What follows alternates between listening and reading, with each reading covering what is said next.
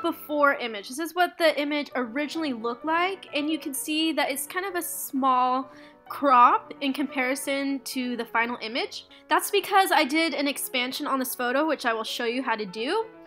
To expand an image, you go to image and then you go to canvas size. Creating an expansion is a lot like creating a panoramic, so it's the easiest if you take all of your pictures on a tripod and then you blend them together on Photoshop.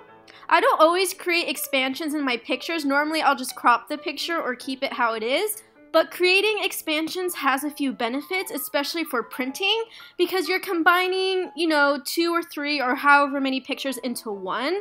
So that makes the overall image a lot larger. Therefore, the picture will print with really clear and great quality, and you could print the image a lot larger than if it was one single picture. So after creating our expansion, the next step, as you can see, is to add on the flying hair, which I took from a different picture where I was flipping my hair for the camera. Once we have the hair in place, the next thing I'm going to do is find as many pictures as I can where the fabric looks really cool, and I'm just going to select those fabric areas, copy and paste it onto the main image we're building off of, and just like a puzzle piece, I'm going to put those selections around the subject in the main picture we're building off of, like you can see here, and I'm just going to move them around and mess with them a little bit and kind of find the best place where those different fabric selections should go. One of my favorite tools that I'm using right now is the warp tool. To access the warp tool, you transform your selection, then you go to edit, transform, then warp. And you can see the warp tool brings up a box with all these different points that you can just kind of drag around and mess around with.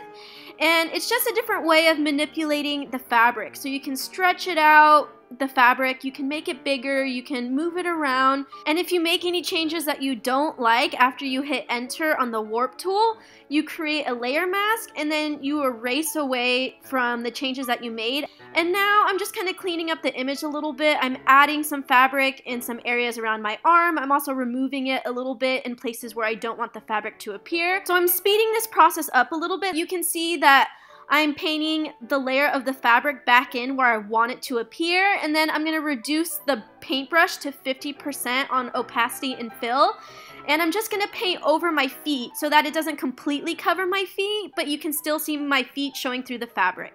So I'm going to continue to play around with the fabric selections, just kind of erase away the areas where I don't want them to appear, use the warp tool, and put them in place. So this is what it looked like before, and this is what it looked like after. Before, after. So now that we've merged our fabric selections onto one layer, I'm painting away with the 50% brush at certain areas of the fabric where I want the background to show through a little bit more. Now I'm bringing in a different arm onto the main picture, and I'm just compositing that onto my body because before I didn't have a right arm and it was looking a little weird. And finally, it's time for the sky. So I actually took a picture of the sky at a much faster shutter speed, which brings out the details a lot more. Brought the sky onto the main image and changed the blending mode to multiply. When you change the blending mode to multiply, it makes the sky blend in into all the little details of the hair in the background, as you can see as I'm just clicking the layer on and off.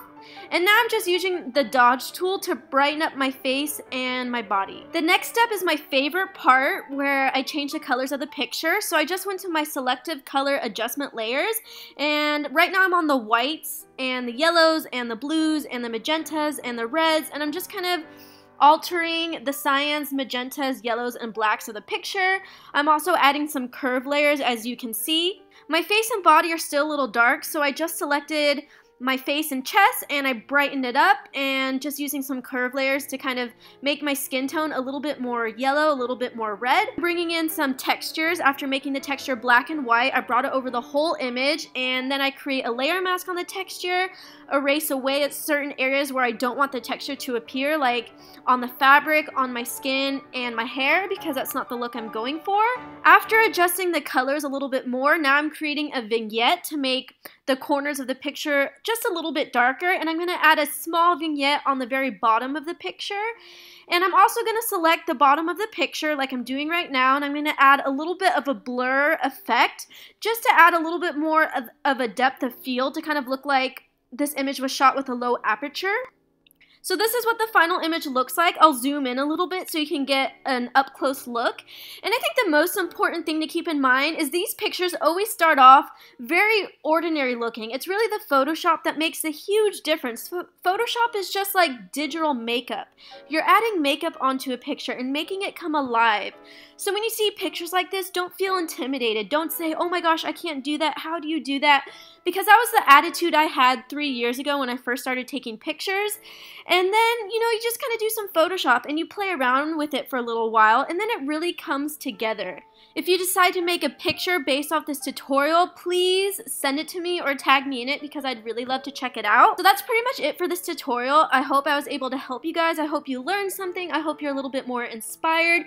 If you have any questions, please feel free to message me on Facebook or add me as a friend, and I would love to help you out with any questions you may have. I know I only have a few tutorials on my channel, but I plan to come out with a lot more, so also let me know if you have any requests, and don't forget to subscribe so you can check back for more tutorials that I'll have for you in the future. Thank you so much for watching, and I'll see you guys next time.